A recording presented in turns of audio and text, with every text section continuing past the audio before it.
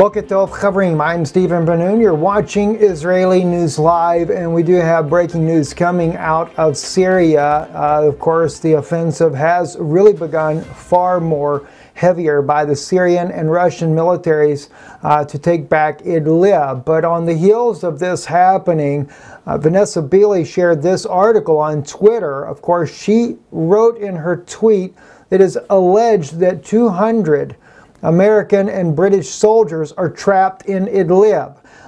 It says here in the article that she shared with me, which is from freenation.net, that 200 British and U.S. troops are trapped in Idlib.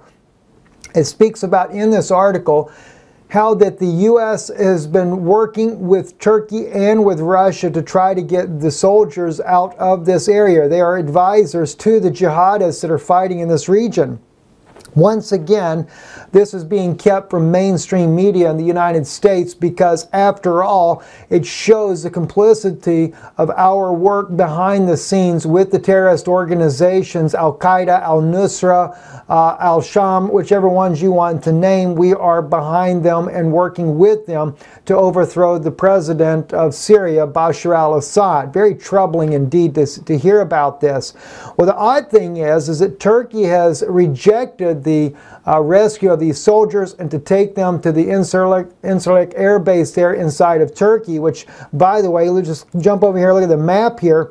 You got to understand this is a very troubled issue because, after all, when you're in Idlib, Latvia, we have the Russian air base, which is right here. Russia controls this area. Turkey controls this area. U.S. forces are in Idlib.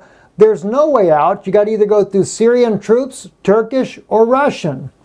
All right? Now, the Turkish troops, which they could easily cross the border into Turkey and get safe passage to the Incirlik air base, but they have declined the U.S. help and the UK's help to be able to go to the Incirlik air base there inside of Turkey, a U.S. NATO allied air base and a NATO allied country rejecting their help. Now, the Russians would help. You know, it's funny. Turkey's your NATO ally and they turn you down.